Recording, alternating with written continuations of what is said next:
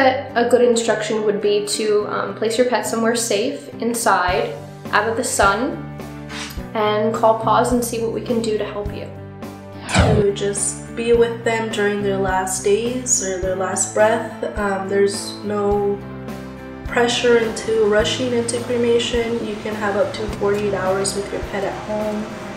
You know, cry it all out and make sure you're calm. I would instruct them to go ahead and place their pet in a cool area. It does not have to be refrigerated or frozen. You can wrap them in a towel. As long as they're kept in a cool area, they will be okay until we get there. As long as you don't wait more than 24 to 48 hours after they've passed, they'll be okay.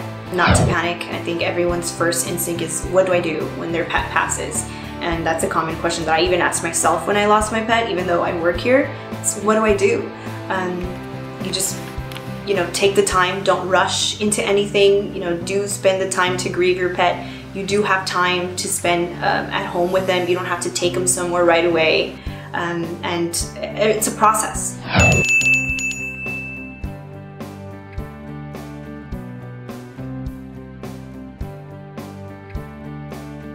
We talk about a haunted experience. I don't have any. I mean, I have personal haunted experiences, but not here.